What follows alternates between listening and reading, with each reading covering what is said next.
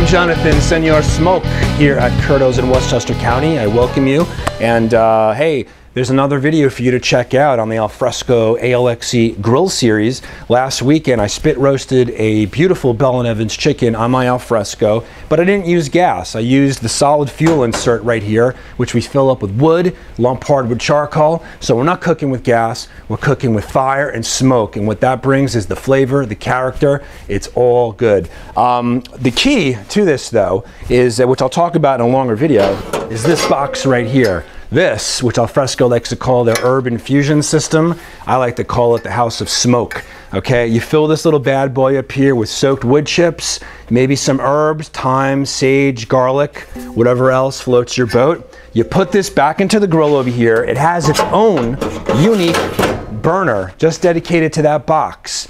Okay, put it on low and let the perfume fly, because that's exactly what happens. The fact that I used this in conjunction with the larger box made all the difference in the world, because this let out little wisps of smoke for a longer period of time and really took the flavor of the chicken completely over the top. Nobody else does it like this. All the other manufacturers have a box that you place on top of the grate or underneath the grates. Good luck getting to that once your chips or your fuel in there runs out because you've got chicken, beef, whatever you're cooking on top of the grate. You got to move everything.